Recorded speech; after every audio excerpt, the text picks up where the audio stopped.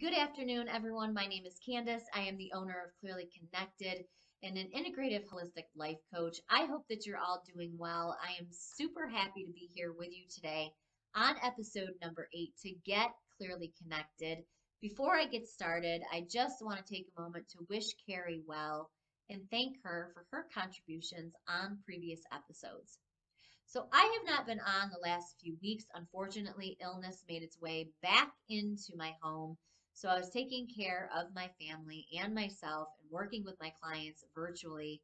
And I sat down a couple times to do an episode and it just wasn't the right time. I needed to focus my energy elsewhere, but it was the perfect time to sit down and write down what I want to talk to you guys about today. So on a previous episode, we talked about what we called pandemic living. And I wanted to weave back into that topic because we are constantly hearing about the impact the pandemic has had on our lives and our wellness on a number of levels. In the last couple of years, there has been a ton of sickness and challenges and heartache. And I also think that the pandemic has brought to the surface a lot of issues that have always been there below the surface, but we've all had to face ourselves and our lives in a completely different way. Many people struggle with being alone with themselves, completely being present and still, not being busy and distracted and on the go. Connection is an important part of our lives, and that changed considerably over the last couple of years. But not many people learn what it means to be connected to themselves. I was home again for 2 weeks straight and found myself once again thinking about how grateful I am because if all of this had happened many years ago, I don't know what position I would be in because I didn't genuinely feel well. I wasn't really that happy and fulfilled in my life. So I ask people all the time, when the world shuts down, when things get quiet, when you're not busy and distracted, how do you actually feel about yourself and your life? What is that inner voice saying? What are the thoughts that you are thinking? What is happening in your environment, in your relationships? Maybe things that you haven't wanted to face. How are you taking care of yourself?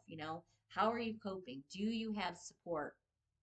All of these questions and facing ourselves in that way can be really difficult, but it's also extremely important because when we start having these real conversations and becoming aware of causes and needs and unmet needs and our conditioning, instead of just putting a band-aid on our lives, instead of just looking at symptoms and behavior, that's when we can really heal and focus on wellness and growth for ourselves and our families in a whole new way.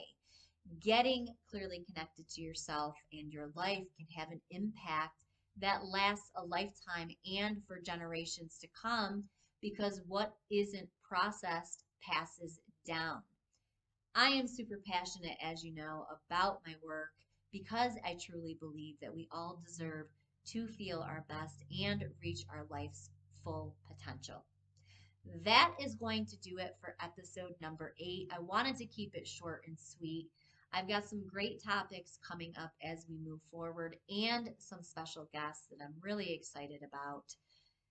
So I will see you guys again soon on episode number 9. I thank you for tuning in.